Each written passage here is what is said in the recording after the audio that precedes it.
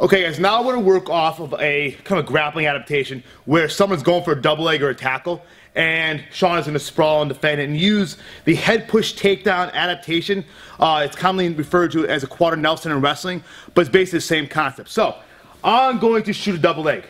He sprawls, alright? He posts on the back of my head, gets that quarter Nelson position, locks his hands up, and drives me over. Very tough. Right as he comes down to side control, I get my framing off position. I shrimp and slide that knee across.